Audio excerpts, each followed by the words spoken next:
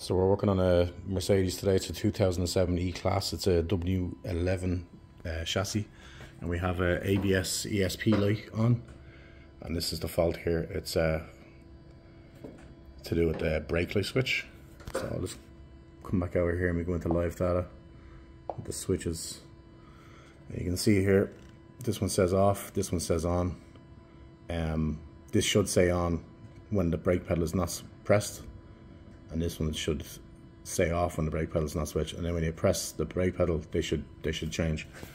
But you can see here, press the brake there now. That one's that are coming on. The brake lights are working and everything, but this one here should change as well. But it should be the other way around. So it's the brake light switch, which is in on top of the brake pedal. I'll show you where that one is.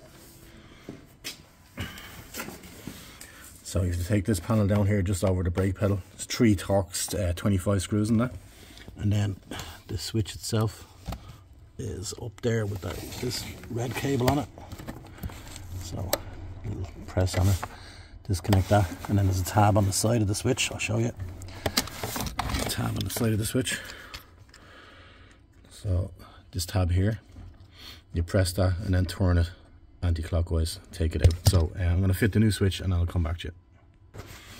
So there is the new switch fitted. That's the old switch there. 4 wires in there. That's it. So we'll go back up to the scanner. You can actually see now, this one says on and that one says off.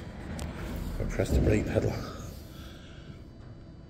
you can see them both switching then. So that's it. It's back working normal there now.